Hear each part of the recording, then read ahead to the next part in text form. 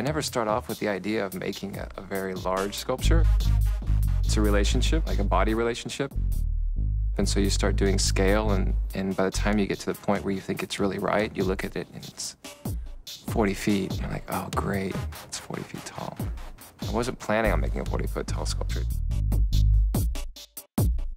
My name is Michael Christian, and I live in Oakland, California.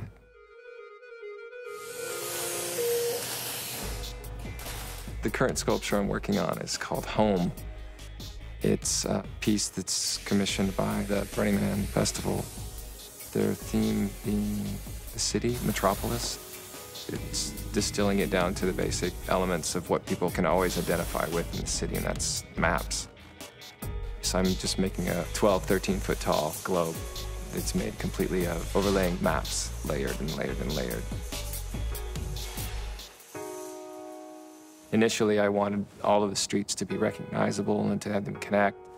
And as you get through the process of actually being able to make it and bend steel and make them all fit, you realize that that's probably impractical.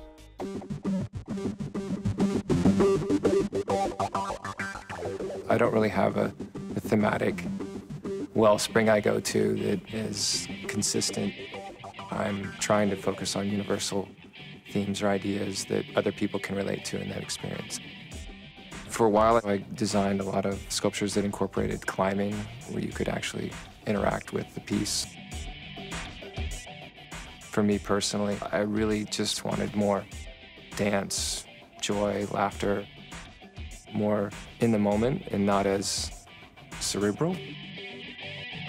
A lot of these pieces I built maybe what you would say halfway. I built a structure or a platform for people to bring their own energy into it.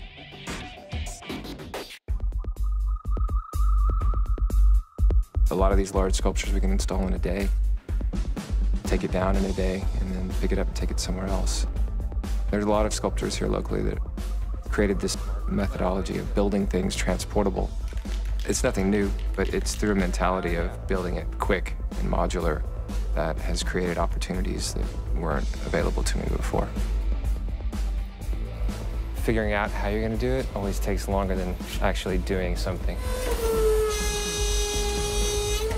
You have to design it with transport in mind. It'll fit on a truck. It fits in dimensions of a container. You can have 70 different parts that have to break down and put back together again, so it can get complicated. Some of these works I have traveled 10, 12 different cities across the country. And that's what it's all about for me when creating something, is to share it with as many people as possible.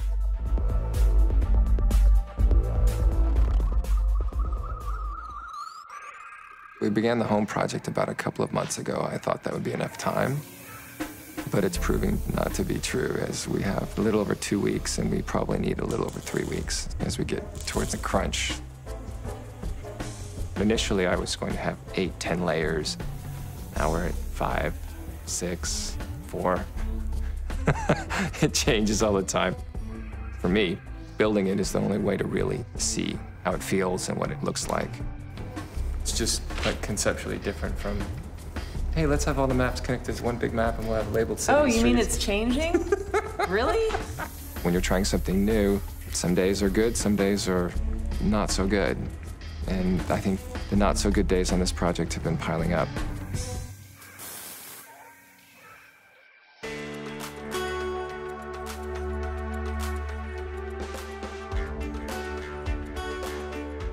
There's a lot of space in Oakland, a lot of large, empty industrial spaces that allow you to build these large things. And so there's a whole warehouse community that's sprouted up. In order to engineer and design and build transport, it really helps to have a community of peers that are doing the same thing and enjoy sharing as well. And there are quite a few talented people that have nestled in here, so I feel fortunate.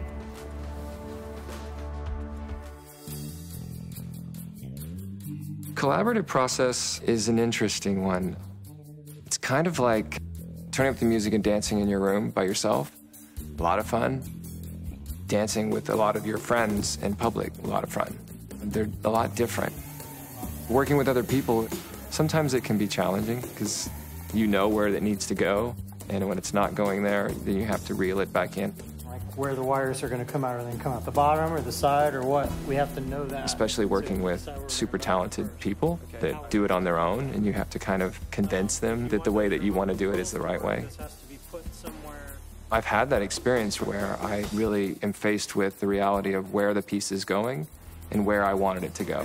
It's like a 1/4 inch difference. And I confront that and go, wow, I really don't have control over anything.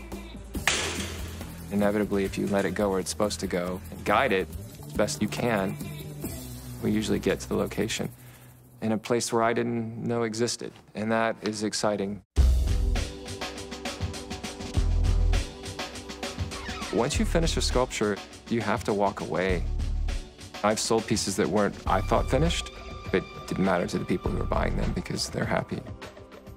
It becomes other people's art at that point, and I'm generally moving on to the next thing I need to do. There's only a few pieces where I've actually sat down at the piece in a lawn chair or something and had a beer, or just been like, wow, I'm done.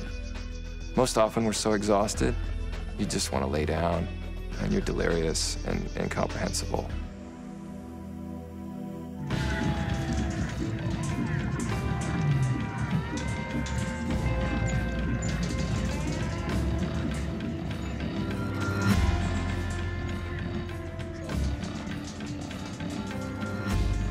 I don't have immediate plans for the piece after Burning Man, but I have a feeling this will find a home. I'm sure I'll install this around for a while. I like it, and it's accessible to people, and it's pretty. So it will find a home eventually, and it's small, so I can store it. Relatively small. Small-ish.